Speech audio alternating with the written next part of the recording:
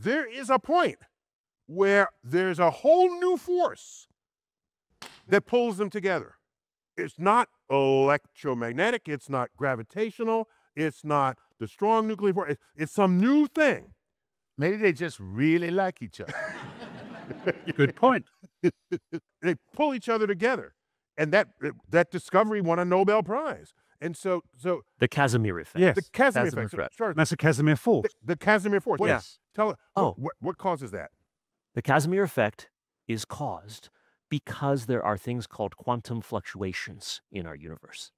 Even when things have apparently no energy or no change at all, at the quantum level, levels far smaller than atoms, with energies far tinier than a single, say, electrical pulse, there is a little bit of this happening all the time, all around you.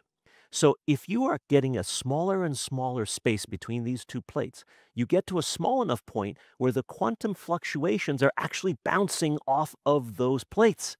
And so you create an attractive or sometimes a repulsive force Okay. that kicks in only just before they touch, because the quantum effects, small as they are definitely there. And so you can imagine actually influencing something without actually pushing on it or pulling on it.